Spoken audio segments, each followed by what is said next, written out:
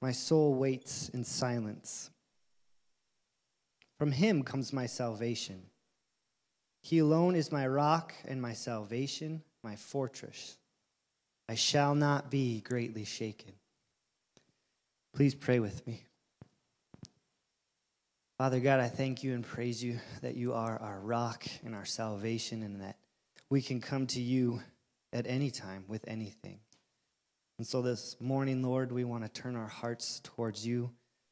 And Lord, we want to pray that you would enable us to meet with you, to meet with your Spirit. God, we know your presence is with us, but Lord, we pray that you would work in a way that you haven't before in our lives, God, that you would work through Pastor James. You would give him the words to speak that you want this body to hear, that you want to encourage and guide and lead us with, Lord. We thank you for the fact that when we gather together, 2 or 3, that you are in our midst and you hear us, Lord. And so we pray, Lord, we lift up the Ajaberos, Lord, and we do pray for Emmanuel as he must travel a great distances to get tests and get judged and looked at. Lord, we do pray for your favor in those things. We pray that you would be with him in that, and Lord, that you would grant him the visa that he could come be with his family, see his son, Lord.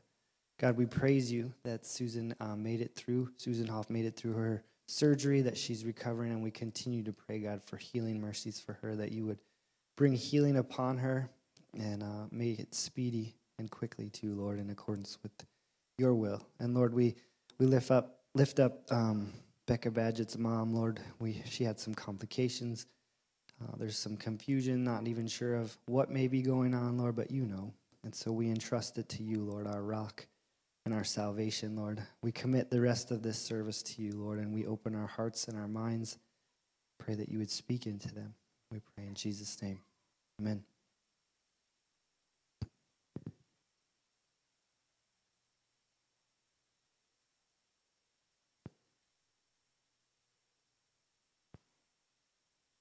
Good morning. This morning I'll be reading from James chapter 1, verses 1 through 18. If you're going to use the Bible in front of you, it can be found on page 654. James, a servant of God and of the Lord Jesus Christ, to the 12 tribes in the dispersion, greetings. Count it all joy, my brothers, when you meet trials of various kinds, for you know that the testing of your faith produces steadfastness.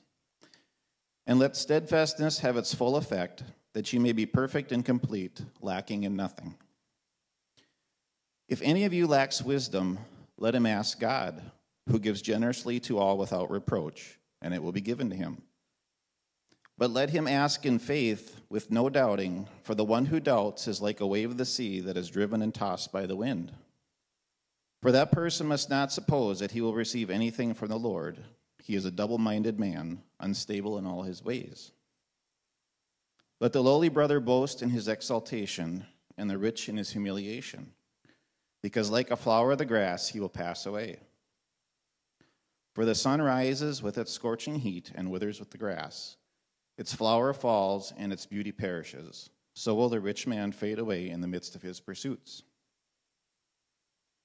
Blessed is the man who is steadfast under trial, for when he has stood the test, he will receive the crown of life, which God has promised to those who love him. Let no one say when he is tempted, I am being tempted by God. For God cannot be tempted with evil, and he himself tempts no one. But each person is tempted when he is lured and enticed by his own desire. The desire, when it is conceived, gives birth to sin, and when it is fully grown, brings forth death. Do not be deceived, my beloved brothers. Every good gift and every perfect gift is from above, coming down from the Father of lights, with whom there is no variation or shadow due to change. Of his own will he brought forth by the word of truth, that we should be kind of his first fruits of his creatures. At this time, children ages 4, 5, and 6 are dismissed for Children's Church.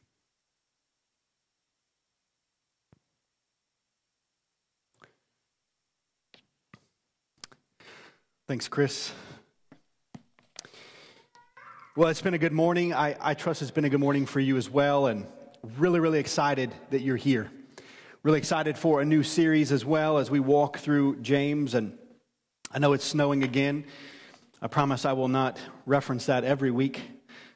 But there's something profound about the imagery that the Bible uses for us. Very simple images, very simple illustrations, right? So the Old Testament says, though your sins are like crimson, you will be whiter than snow. Like there's a reason that the language there is snow. Like this afternoon, go home, take your milk, whatever kind you have, unless it's almond, right? It's not milk.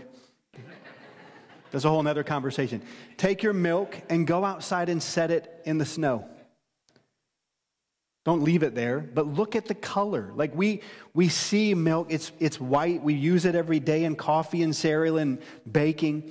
But when you put it next to crisp, pure, beautiful, spotless white snow, like it's falling right now, look at the color of your milk and then go drink a glass. It's like a yellowy tint. But there's something profound for us that the images that God uses all over the Bible for us are for our learning and our treasuring of Him, right? We're not even in the sermon yet. He removes our sin as far as the east is from the west. Why? Why not north and south? Or you go far enough north, you start going south. East and west never intersect. Like there's something beautiful about the way God uses these images and illustrations for us to talk about forgiveness and mercy and our sin being removed. So I'm not thrilled that the snow is here, but it's a beautiful reminder for us of all that God has done for us and continues to do for us in the gospel. So it is a new series. It's called Fruit of Faith.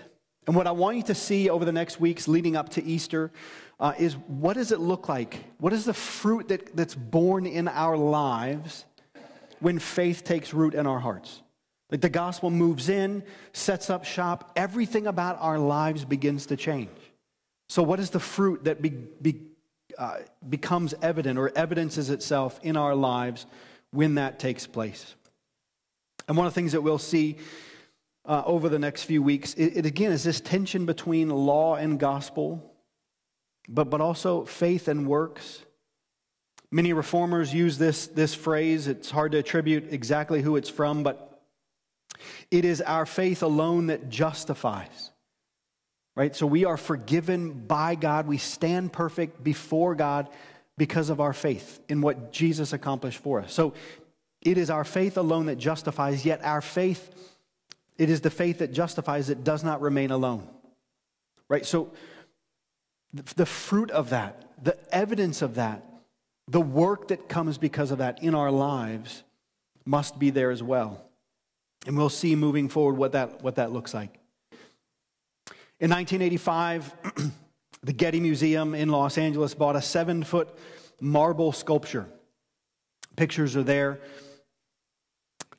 The art dealer who was selling it said it was from the 6th century BC, and so the Getty Museum spent anywhere between $10 and $12 million. I don't know that they want to publish that, but around $12 million. And then they spent 14 months testing it, putting it under x-rays, studying the surface of it, boring into it, and taking samples of the marble to prove whether or not it was authentic. I don't know why they did this after they purchased it, but they eventually came to the conclusion it's authentic, we'll put it on display. And after they did, then all the art critics became available. They kind of flooded there, studied it, and within a matter of months, they realized through art critics and everybody that was studying it, this isn't real. This is a fake, right? The fingernails from that time didn't match up. The finish and the patina of this marble sculpture didn't line up with what it should look like. There was variations in style. And so you can go to the Getty Museum now and look at the little placard that stands in front of this, and it says, Greek, from 530 BC, or a modern forgery. Somebody probably lost their job. You spend $12 million only then to be maybe confronted with the reality that it's a fake. But this idea of testing, what's authentic, what's real, what does it look like, is very true for us as well. And the book of James, like very few other books, does that for us, holds up for us what our faith should look like. And these tests that come to demonstrate, do we believe this? If the gospel has taken root in our hearts, in our lives, is that what's being evidenced to a watching world? So in James 1:1-19, which was read, I want you to see, there's this idea here over and over and over of standing. But I want you to see that our ability to stand, and not just stand, right? We can stand and endure things, but what's in this text as well is this idea of joy. So our ability to stand with great joy is founded on the provision and the promises of God, namely the gospel. And we'll see that as we kind of walk through the text this morning, that our ability to stand with great joy today, tomorrow, with whatever you're enduring, whatever you're facing, is based upon what God has done for us already and what God promises to bring to fruition and promises still to do for us. So verses 1-4, we can stand joyfully, or we can joyfully stand in trials. So this is a letter, and so James is writing, and so he begins with James, a servant of God, of the Lord Jesus Christ. So James here is the brother of Jesus. We see that in Galatians 1, Galatians 2, 1 Corinthians 15, that this person that's writing this is the half-brother of Jesus. We get into Acts 15, and this man is one of the leaders, the founders of this Jerusalem council. So a very prominent figure, just because of his relationship to Christ and also the relationship to this New Testament church. Didn't come to faith until later. So he grew up with Jesus and yet didn't have a profound impact moving him to faith until later. And so what's profound about this is that James has every reason to boast in the opening words here. And yet the very next phrase after his name is servant. James, brother of Jesus, leader in this movement, this church, the council, a servant of God and of the Lord Jesus Christ. We'll come back to that in a little while. Eventually, James would be martyred in about the year 62. It's not sure exactly how. He's either thrown from one of the towers of the temple or was stoned. But he's writing here to the 12 tribes in the dispersion. In other words, he's writing to the true people of God, the church of God, scattered all over the world. It's very similar to 1 Peter and lists all of these places that they're scattered, but basically scattered to the four corners of the earth that God will one day reunite, one day bring back together. These people waiting for their homeland, waiting to go home. That's what the word dispersion means. They're dispersed. They're scattered all over the place, waiting to go home. Like you and I, longing for heaven, everything that we're enduring, waiting, longing, yearning to go and be with God. But he says in verse 2, count it all joy. So in this morning's text, 1-19, there are 7 different commands. This is one of them. Count it all joy. It's not suggestive. He doesn't say, if you get around to it, if you think it would be helpful, you may want to consider it. No. Count it joy. Count it all joy when you meet these trials. This seems absurd, right? This isn't our first response, right? Count it all joy when things are going well. Absolutely. No, count it all joy when you meet trials of various kinds. When, not if you meet trials, when they come. Not just the good times, but when these trials of varying degrees, varying types, varying kinds come into your life, meet them with joy. They are suffering persecution for their faith. So these people of God scattered all over the Mediterranean world are living in places where Christianity wasn't illegal, but they likely faced ostracism, kind of a reduction in social class or social status, Because of that, they were marginalized, which meant most of them ended up facing poverty of certain degrees. As not legal citizens of those places, they weren't protected by the same laws that governed their citizens. And so he says, count it all joy. Right? Knowing what you're walking through, knowing what you are called to endure, knowing what's going on, not just happiness, but with deep, abiding, hope-filled joy. C.S. Lewis says, I didn't go to religion to make me happy. I always knew a bottle of port would do that. If you want a religion to make you feel really comfortable, I certainly don't recommend Christianity. James's call here, and the call all over the Bible, is not a call to happiness. It's a call to deep and abiding joy. And this is not my first response. And I'm guessing that for many of you, this isn't your first response either. Like hindsight, sure, you kind of look back over the landscape of the week or the month or the year and go, now I see what God was doing. Now I see that I should have responded in these ways. But this is not a call to simply grin and bear it, right? Just put on a smile and white knuckle it and you can get through this. Fake it till you make it. No, this is joy. Deep, abiding joy in the hope of God, in the promises of God, in the character and the nature of God. Paul says in Romans 12, be joyful in hope, patient in affliction, faithful in prayer. Why? Because this isn't our natural tendency. This isn't our natural response. If it was, James wouldn't be leading off with that. Count it joy, my brothers. In other words, this isn't your natural tendency, but I'm going to press you in this direction anyways, for your good, for God's glory, to live this way. Why? Why count it all joy? Well, verse 3, for so that you know that the testing of your faith produces steadfastness. And let steadfastness have its full effect, that you may be perfect and complete, lacking in nothing. For, and that. This is the reason. James is not just saying, just do it because I said so. Do it because I have the authority to make you live how I want you to live. No.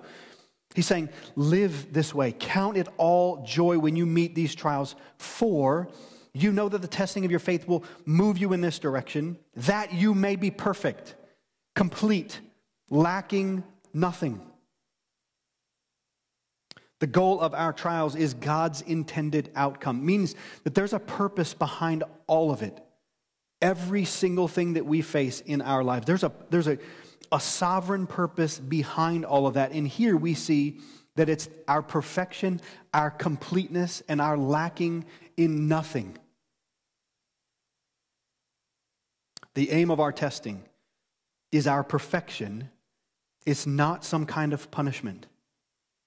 But this is so important for us to hear afresh again this morning, because I think certain people, some of us kind of buy into this Christian karma idea of, well, I did this, and so now God's punishment in my life is this.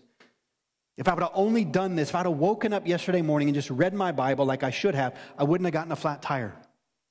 No, there's no correlation there. There is no vindictiveness, no punishment behind these things. Right? You can see the loving hand of a father correcting and rebuking and loving us, but this is not punishment. This is for our good and for our perfection, as James writes here.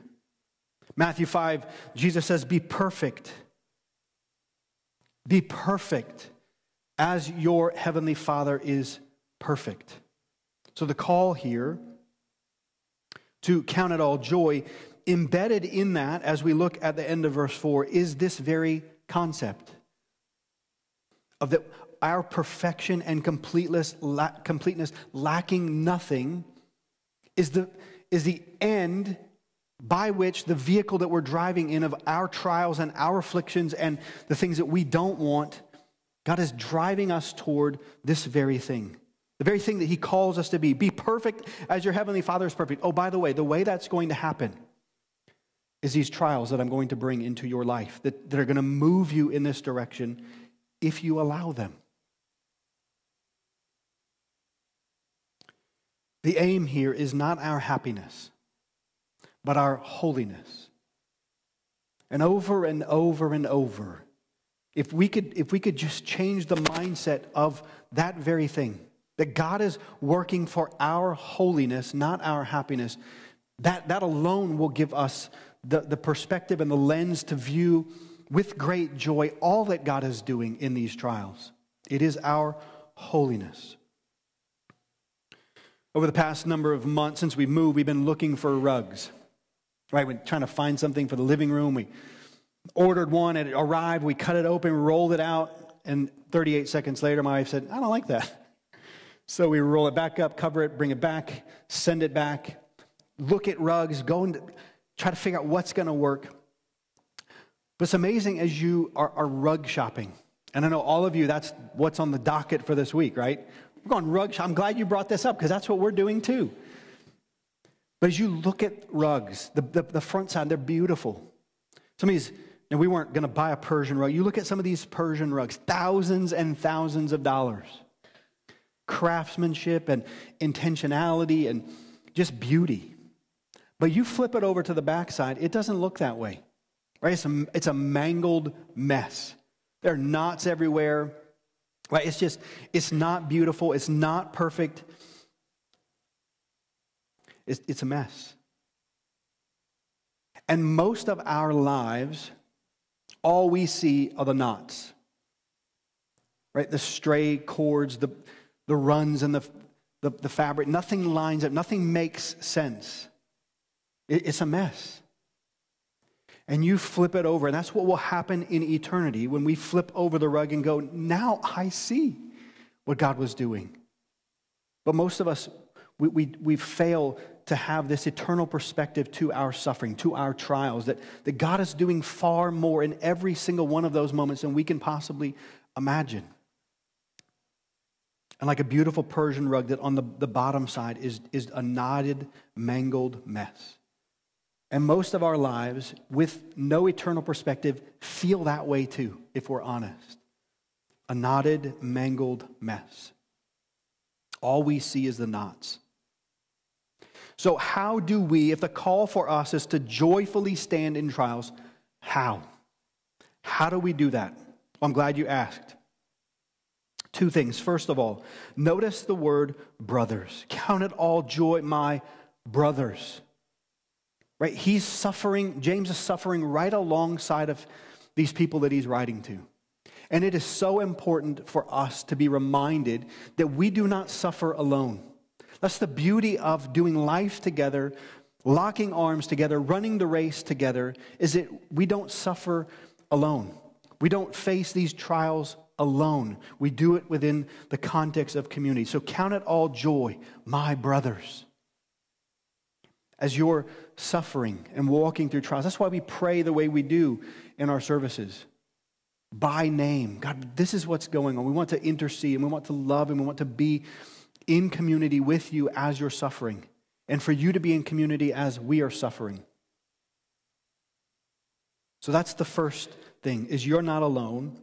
That's the first how of recognizing the importance of community as we face trials. Secondly, everything is embedded in this term that James uses that I said that we would come back to. James, a servant of God. A servant of God. This word is dripping with gospel. But in order to unpack it, we have to look beyond the cultural and the historical baggage associated with this term. Because the word here is slave. Servant, bondservant, indentured servant. He's saying, I'm James. I'm writing to you. I am a slave of God and of our Lord Jesus Christ.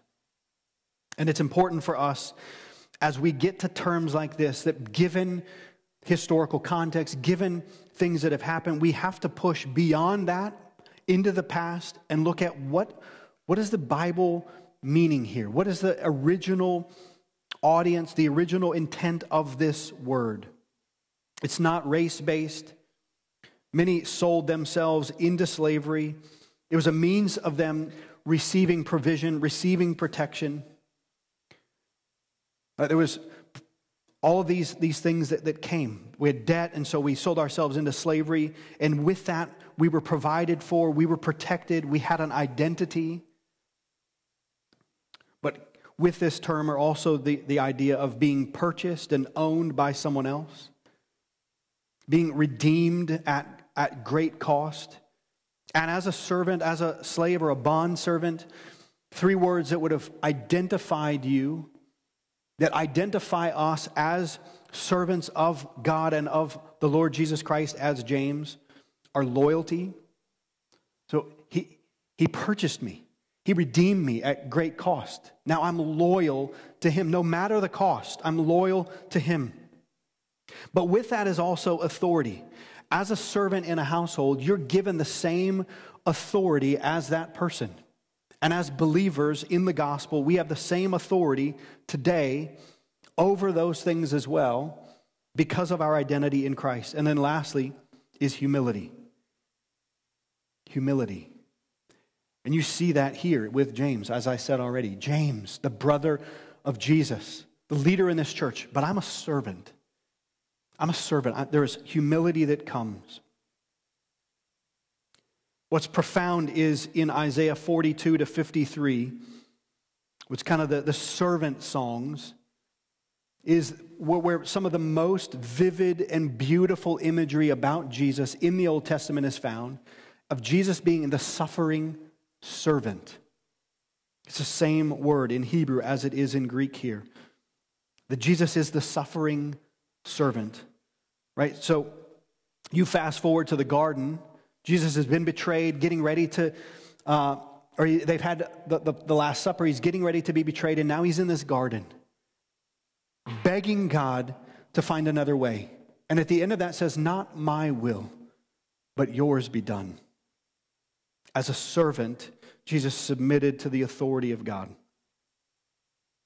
Romans chapter 6, Paul picks up this idea and runs with it and says, you who were once slaves of sin have been set free. And now you are slaves of righteousness. In other words, we belong to him. Means there's nothing that cannot be demanded of us. And it's also means that there's nothing that we will face in our lives. Good, bad, indifferent. There is nothing that we'll face in our lives that Jesus is not already victorious over, that he has not conquered. Right? Hebrews 12, verse 2.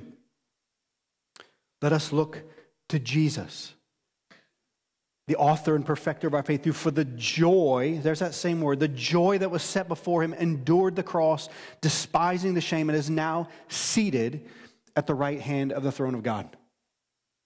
Right? He's not warring anymore. He's not raging against these powers and principalities. He's seated as a king who's returned from victory. Know that the battle is done. He is seated. And so the how do we joyfully stand in trials? It's looking at the gospel. It's seeing that we have been redeemed at great cost by Jesus coming as the suffering servant, laying down his life for us. Seeing that the joy that was set before him secured our forgiveness.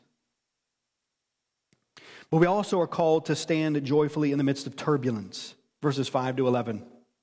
Notice the end of verse 4. That the intended end of steadfastness is that you are perfect and complete, lacking in nothing. Right? You have everything you need.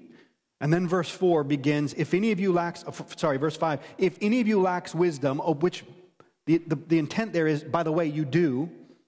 So verse 4, you're not going to lack anything. Oh, by the way, you do lack wisdom. So what do we do with that? So the command here is let him ask God. There's two times that this word is used, both in verse 5. Once in verse 5, once in verse 6. Let him ask God. This is a command.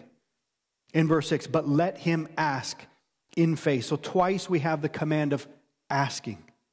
So we're not going to lack anything, but now we lack wisdom, which means that in order for us to not lack anything, like verse 4 says, that the command now is to ask.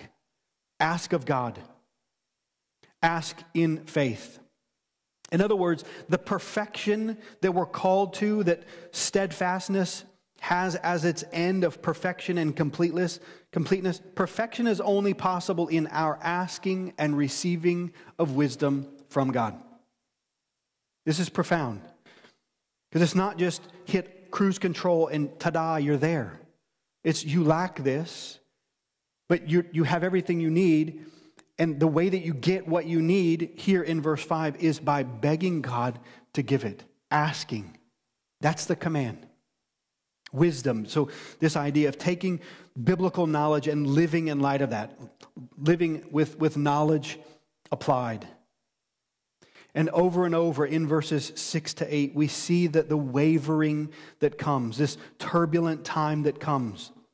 Let him ask in faith, with no doubting. For the one who doubts is like a wave of the sea that is driven and tossed by the wind. For that person must not suppose that he will receive anything from the Lord. So we are called to ask with unwavering faith. We are called to display our faith with single-minded, wholehearted devotion and obedience to what God has called us to do. And it's rooted in God's love. So in James 1:8 and then in James 4:8, James uses a word that he created. It's found nowhere else in the Bible, nowhere else in ancient Greek literature. He is a double-minded man. And really it's double-souled, this idea of I have two different souls. One that lives this way here and one that lives this way here. And he's saying that in order for you to receive from God this wisdom that we need, in order to be perfect, you have to ask with single-minded, single-hearted, single-souled trust and obedience. Again, we're coming to God as a father, and it says, ask, and it will be generously given to you. This is profound. Because if we're honest, most of our prayers don't fit into this category. Kevin DeYoung says our prayers fall into one of two categories usually. Either we ask that everything would be fine, or we ask to know that everything will be fine. And James is saying, no. Your call to pray, twice here in this text, is for wisdom.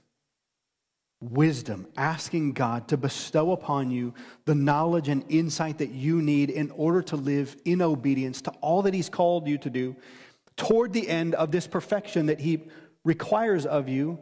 And this wisdom is the only way that you're going to attain the very thing that He's called you to do. In 1 Samuel, I think it's 1 Samuel 1, or maybe 2 Samuel 1, it's 1 Samuel 1. Right? Solomon's getting ready to be given the throne, and God says, Solomon, ask. Whatever you ask, I'll give you. And Solomon says, God, I ask for wisdom to rule these people well. And God says, since you didn't ask for riches, I'm going to give you wisdom, and I'm going to give you all these riches and fame as well, because you asked for what was most important. And there's an incredible danger here. That's why James creates this word. He's double-minded, unstable in all his ways. There's an instability that comes, this turbulence that comes when you try to live duplicitly in two different ways, in two different categories, in two different worlds. Right? It's impossible. I love watching spy movies, and right, you see from the outset somebody, here's what they're tasked to do and how they go about doing it. But not so much when you look at documentaries of spies that have been in our American government and selling secrets to the Russians or whomever it might be. Right? You see that the duplicit nature of trying to live this way. I'm a federal agent tasked to protect and serve the Constitution, defend it against all enemies, foreign and domestic.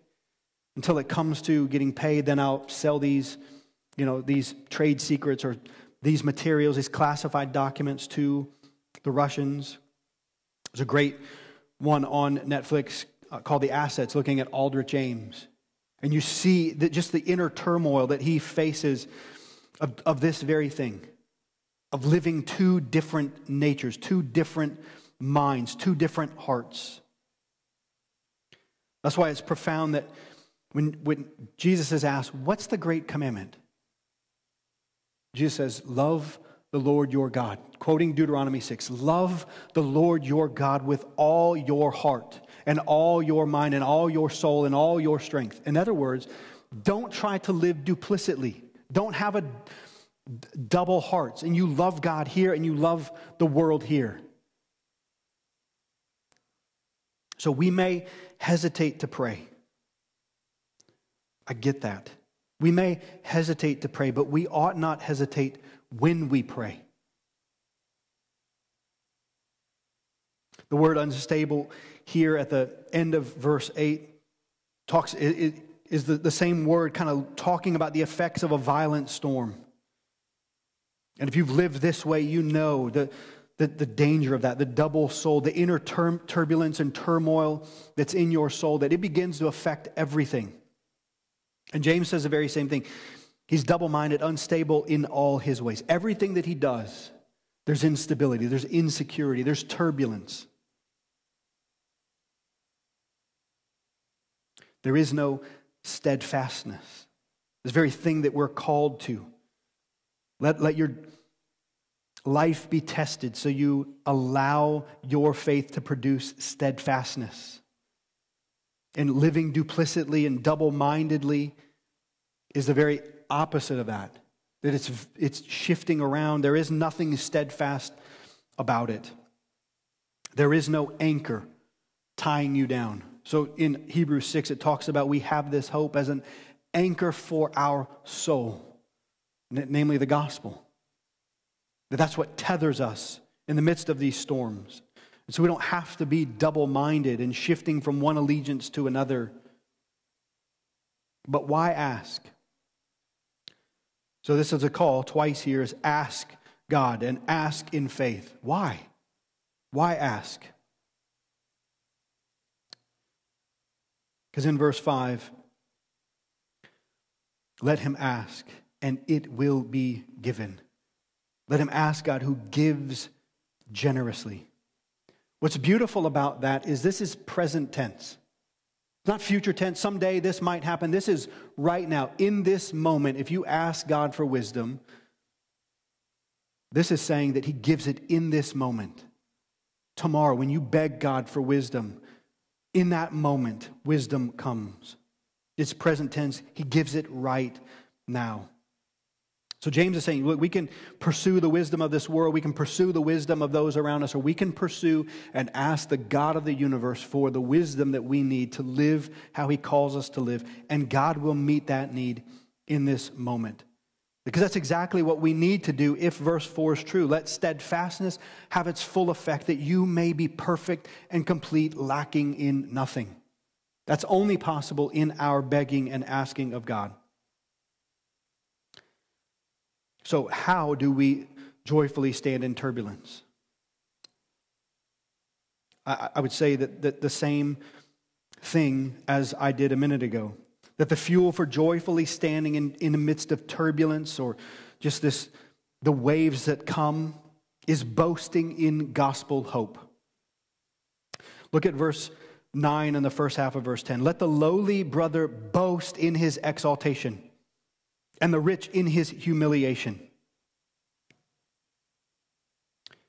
So what does that have to do with gospel hope? After being commanded to ask God twice, now another command in verse 9. Let the lowly brother boast in his exaltation, and the rich boast in his humiliation. So both of these are founded upon the gospel. So Paul writes in 2 Corinthians 8, for you know that the grace of our Lord Jesus Christ, that though he was rich, yet for your sake he became poor, so that you by his poverty might become rich. So we see here just this amazing teeter-totter. I hated teeter-totters growing up. Right? I'd get on the end and somebody would get down to the ground and then just back off and you kind of fall and hit the ground. But what's amazing about this, on the heels of asking God for wisdom, is we see that the balance, the teeter-totter, the equality between these, that let the lowly brother boast. Those that have nothing. You boast in your exaltation that God has set his affections on you, that Jesus has come, become a servant, laid aside his riches in order that you might become rich in God's sight. So your exaltation in the gospel is that you have everything you need. Oh, and by the way, you rich, you boast in your humiliation, because at the end of the day, your entrance into the kingdom, your joy and your satisfaction and your hope cannot be built in your stuff. No, it's in your humiliation, right? You seeing your spiritual bankruptcy and God loving you and sending his son for you. And so you see this equality happening in this moment, the teeter-totter that balances perfectly. So let the lowly brother boast. You boast in the fact that God has raised you up. And if you have everything you need, guess what? You don't. So you lay it aside. You recognize your poorness, your bankruptcy in spirit, and allow God through that humiliation to give you the very thing that you can't provide for yourself. So the fuel for standing in the midst of these turbulent times is to boast in the gospel. In poverty and in riches, fight to see the gospel. That's why this prayer falls where it does. You have count it joy. Steadfastness, producing perfection and completeness. You lack nothing, but you do lack wisdom. Pray for eyes to see that you need the gospel. That you can't sulk around in your brokenness and your lack of everything, and you can't boast in your everything that you have. So you need wisdom to see that the gospel is the answer to everything that you need. Rejoice in the eternal love of God set upon you, not the fleeting nature of riches and social status. Right? The world says, live here and buy this and wear that and drive this and acquire that. Then you'll be happy. Then you'll have everything that you need. Then you'll be content. You'll be joy-filled. It's tragic to me how often you read of those that have made it to the top. And then they say, it doesn't matter whether we're talking sports or music or film, it doesn't matter. You make it to the top and realize that the absolute bankruptcy of it all. This is it. I've worked my entire life to get here because I was told that this is where ultimate satisfaction is. Now I've made it and realized there's nothing here. The fading nature of those things.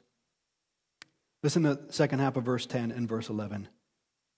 Because like a flower of the grass, he will pass away. For the sun rises with its scorching heat and withers the grass. Its flower falls and its beauty perishes. So also will the rich man fade away in the midst of his pursuits. Jeremiah 9 says, don't boast in your riches. Let him who boasts boast in this, that he understands and knows me. That's what our boast is. And that's the command here in verse 9. Boast in your exaltation. Boast in your humiliation that God has brought you up and given you the very thing that you need in his Son. Lastly, we can joyfully stand in temptation. Verses 12 to 18. Blessed is the man who remains steadfast under trial. So blessedness, which is similar to happiness but not the same. It's the same imagery, but blessedness, like joy, differs from happiness in that there is hope driving it. So blessed is the man who remains steadfast. So the endurance of our faith under trial, and that's, again, remaining steadfast is a present tense. It's ongoing. It's in the midst of moment by moment, day by day life. And the result here in verse 12, For when he has stood the test, he'll receive the crown of life which God has promised to those who love him. So the crown of life here is not talking about salvation. This is talking about, the imagery here is running a race, getting to the end, and being given your prize. This is not run the race and at the end we'll see how well you did. Do you get in or are you out? No, this is, you're in. Now live this way and run this race that's set before you with great joy, so that at the end you receive this prize at the end. So stay the course. Something about receiving your prize in the midst of those that don't want you to win. Growing up, we lived for 5 years in Berlin, and while we were there, so we lived there while the wall came down, and we at one point visited the Olympic Stadium, 1936 Olympics, where Jesse Owens ran, and in the midst of Hitler kind of driving toward this kind of Aryan race, and no one can defeat my athletes. And you see Jesse Owens come out of the gate and just destroy them. And Hitler left. He didn't want to be there when the medals were given. There's something about us receiving our prize at the end of this race amidst all of those that don't want it. Colossians talks about our enemies being kind of put under Christ's feet, that them being kind of put to open shame. And I think this is part of that, of us receiving our prize, running this race with great joy and great endurance, and being awarded a prize amidst the people, in front of people that want us to just fail. And again, the idea behind the word trial here means to prove the quality or worth of something through adversity. Is this genuine? Again, it's not a race to see if you're in or out. And there are a lot of world religions that say that. Just run this, do this, obey this, go these places, pray in this direction, and at the end we'll see if you're in. That's not what this is. This is a testing to prove the authenticity of what you believe. Is it real? Psalm 66, for you, O God, have tested us. You have tried us as silver is tried. But notice, and this is so important for us to see, there is a fine line between testing and temptation. Over and over and over, we see the trials that come and the testing that comes from God, and yet there's a fine line and a breakover point where God says, this is not on me. Let no one say, this is a command, do not say when you are tempted, I'm being tempted by God. For God cannot be tempted with evil, and he himself tempts no one. God never tempts. So we ought not look toward heaven with accusation, but toward the mirror. Trials are like a Trojan horse, right? So you remember this story, hide some soldiers inside, let's send you this gift, and then they come in and destroy everything. Well, it's kind of like hiding zucchini and chocolate chip cookies. Please don't do that. Right? Snuck it in. No, you didn't. We know. Or the chili that you kind of make and you throw venison in it. Oh, you'll never notice. Not my chili. You're like, no, you notice. But trials are that way. Trials are like a Trojan horse. There's a potential for temptation, an enticement towards sin embedded in every single one. Not sin on its own, but there's an enticement toward that. Tim Challies says, temptation is anything that promises satisfaction at the cost of obedience. So again, going back to what James said at the beginning, count it joy when you meet trials of various kinds. There's not one category. He's talking about every single thing that you face, every testing, every trial. Embedded in that is a potential for you to sin. There's a potential there toward testing that moves beyond that to sin. Doesn't matter if we're talking about money or health, right? The inner turmoil, your unhappiness or depression, unmet expectations, or you look beyond yourself, you look at our world, you look at war and injustice and famine, or you kind of look at your own inner kind of motivational structure of success and popularity and being liked, whatever that is. Like, good things happen, and in the midst of that, there's a potential toward being tempted to sin. So one of mine is standing here and walking out that door and hearing, good job. Good job. There's nothing sinful about someone saying, good job, Pastor. The sin comes later when I go, yeah, I'm pretty awesome, aren't I? Right? And pride wells up in my soul. Like, that's a very fine line and a danger for me. That's one of many. But every single thing that we're presented with, this testing that comes, the trials that come, there's an opportunity for sin embedded in those. So we don't point our finger at heaven and say, God, this is your fault. Verse 14, but each person is tempted when he's lured and enticed by his own desire. These are fishing terms. I'm not a fisherman. I enjoy it. But this is cast in front of you. You see it. It flickers, looks kind of good, and you go for it, right? And you bite into it, and you're enticed. And then what happens? Desire, when it's conceived, gives birth to sin, and sin, when it's fully grown, brings forth death. These are beautiful pictures. Go back to the first one. Those are beautiful pictures, aren't they? Right? If I had a little box with these in there, the kids would be running up. Mom, can we adopt one of these? Right? It's cute. It's furry. Right? Beautiful. And they are beautiful. But what happens over time? You take that home and you put it under your bed, and every evening you throw a steak under there, right? Let it outside. And in a matter of a couple of weeks, couple of months, couple of years, it becomes this next picture, right? And then it's a little bit more difficult to manage, a little bit more difficult to control. Verse 15, desire, when it is conceived, gives birth to sin. And sin, when it's fully grown, brings forth death. So those pictures of the beautiful little baby lions, they're awesome. Snuggly, let's hold it, right?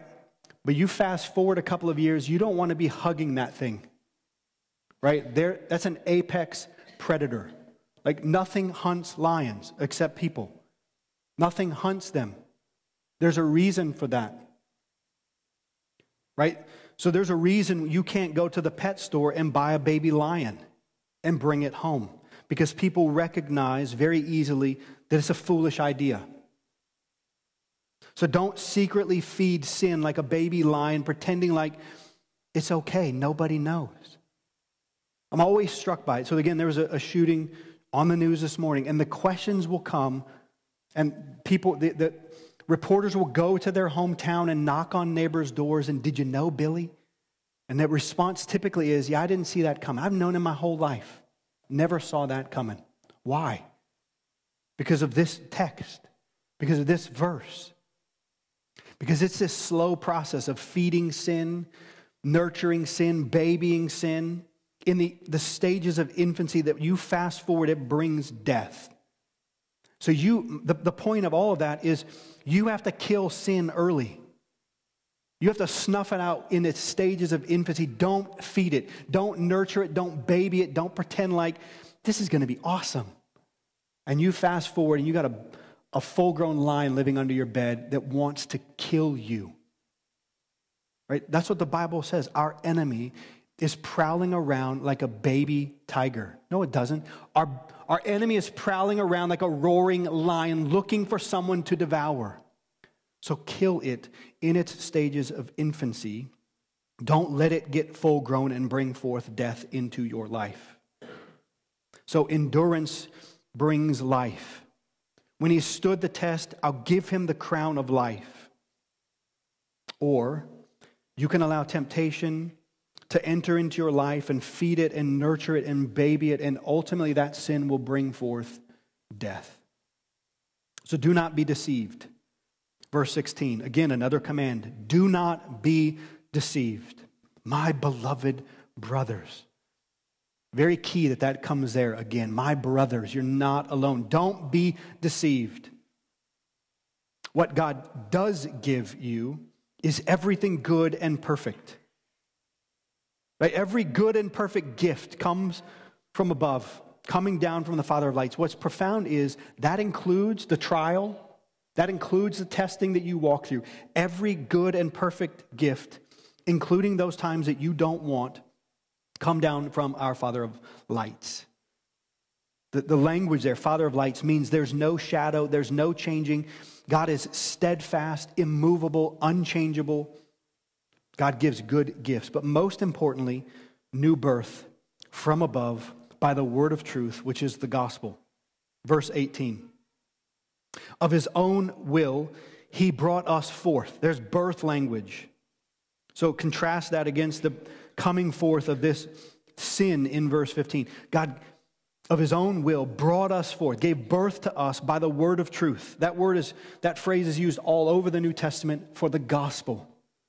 So God has given us life by the gospel that we should be a kind of first fruits of his creatures. So the how, again, very similar to the last ones. How we joyfully stand in temptation is by looking at the gospel.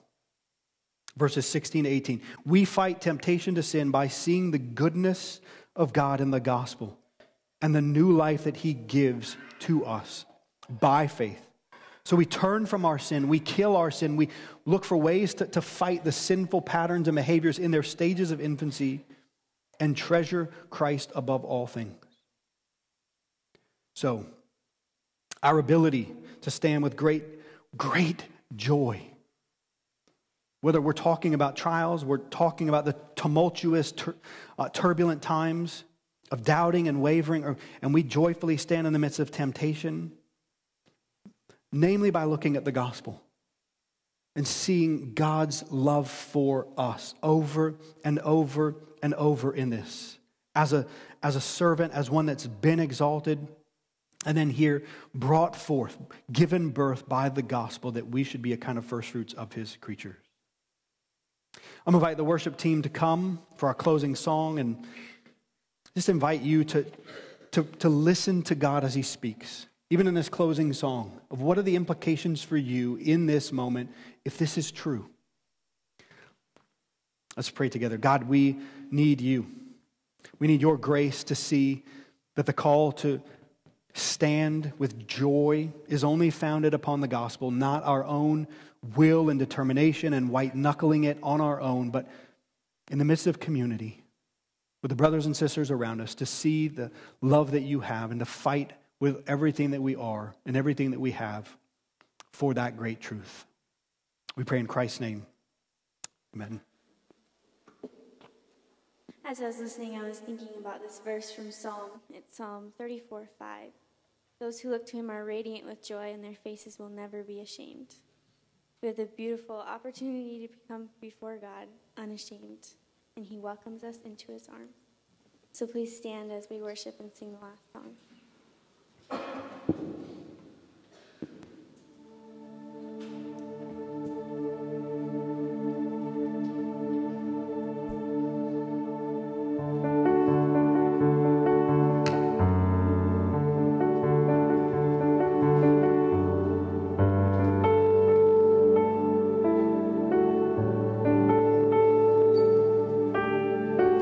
Standing here in your presence, in a grace so